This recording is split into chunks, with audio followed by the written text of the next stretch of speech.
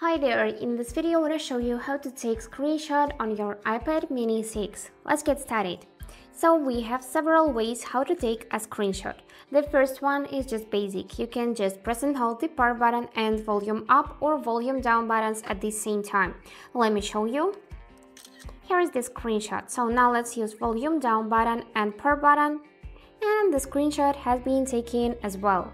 So now the next way is to ask Siri to take a screenshot.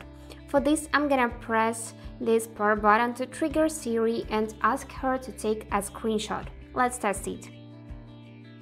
Hey Siri, take a screenshot. And everything works just fine.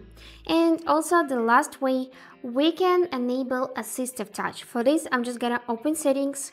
Here, go in the accessibility tab, then select touch, and after this we just need to activate this assistive touch and you will see little button that will appear on the screen. Let's just turn it off and turn it on again, and here is the button.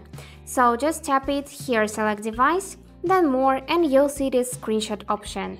So all of your screenshots you can find right in the Photos application, which looks like this.